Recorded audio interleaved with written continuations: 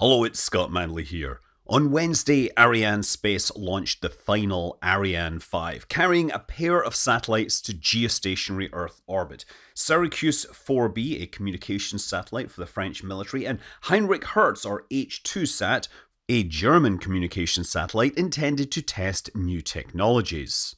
The Ariane 5 has launched over 100 times over 2.5 decades. It was the launcher of choice if you were wanting to put communication satellites into geostationary orbit because of the launch site's low latitudes. And there was a lot of talk from the presenters about Ariane 5 now passing the baton on to Ariane 6. Unfortunately, if we're going to use that metaphor, Ariane 6 is still in the locker rooms trying to figure out how to tie their shoelaces because as of right now, Ariane 6 is probably not launching until next year. And it's worse than that because Ariane Space's medium-sized launcher was the Soyuz, and that is no longer available because, of course, the whole Russia invading Ukraine problem.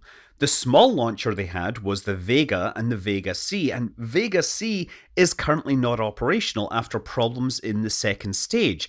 Now, initially these problems were blamed on a nozzle that was built by a subcontractor, but a test a few days ago had another problem, indicating that the design itself may be deficient. And so, lacking European launch capabilities, the European Space Agency took their Euclid satellite and recently launched it on SpaceX's Falcon 9.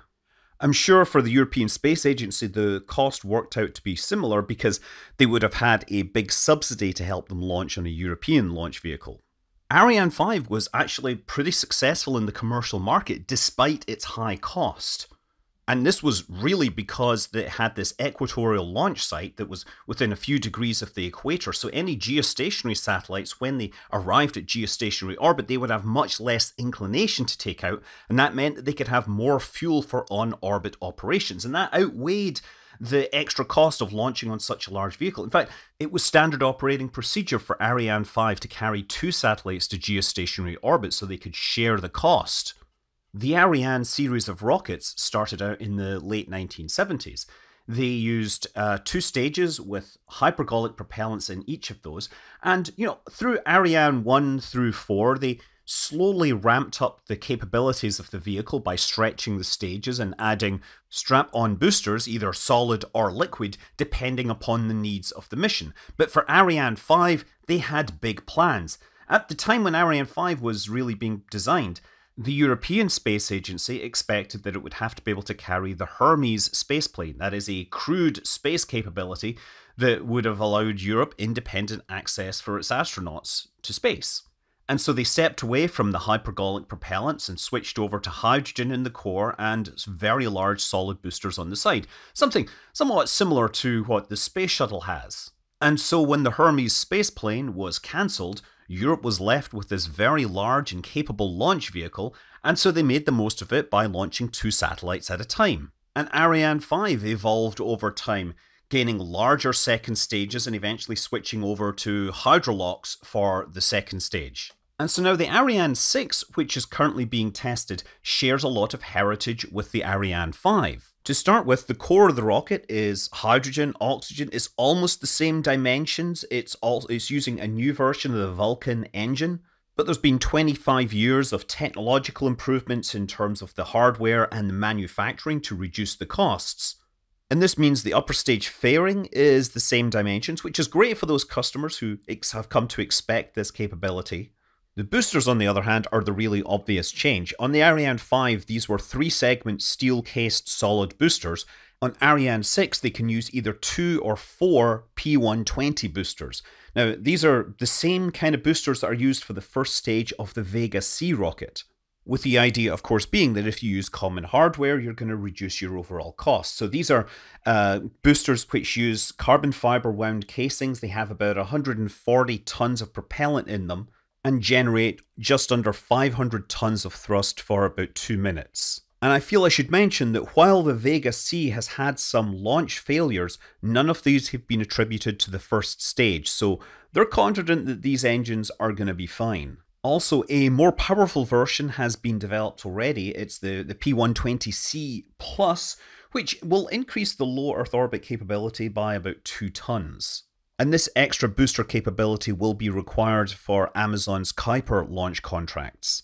And finally, the new second stage. It's still hydrogen and oxygen, it's a bit bigger, and it's powered by a new engine, the Vinci. And one of the most important features of this engine is the ability to relight while in orbit. The previous engine, the HM7B, wasn't able to do this, and this meant that some mission plans were not tenable because they needed relight capability. There's a few missions, such as JUICE, which had to add a 1-year launch away from the Earth and come back and then get deflected by the Earth's gravity because they couldn't hit the escape vector with a single engine burn without a relight. But moreover, this is a capability that customers sending hardware to geostationary orbit really want. They would like their spacecraft to reach geostationary orbit and not have to use any of its onboard propellant to get there. And of course, developing a new rocket required developing a new launch site and new launch infrastructure, including this new vertical integration facility.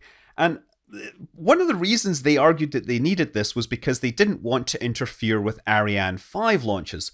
Well, turns out that hasn't been the case. I mean, I'm sure there's stuff I'm missing, but Ariane 5's launch cadence hasn't exactly been, setting the world on fire, and most people now expect Ariane 6 to launch in 2024.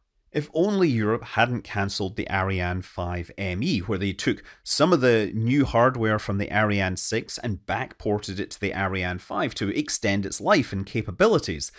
But there's a whole lot of coulda, shoulda, woulda in the history of Ariane 6 development.